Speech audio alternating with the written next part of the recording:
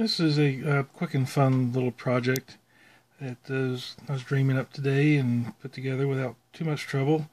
The main thing in this demo is that it's using basically a drop-in Arduino library for the PID loop DC motor servo control.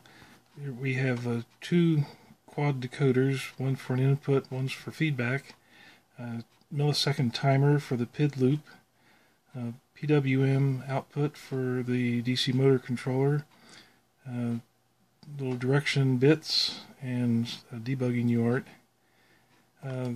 There's a few little tricks for getting CPP, C++ to compile under PSoC creator, but it's not very hard. It worked really easily. And this made a very simple little controller for a printer carriage.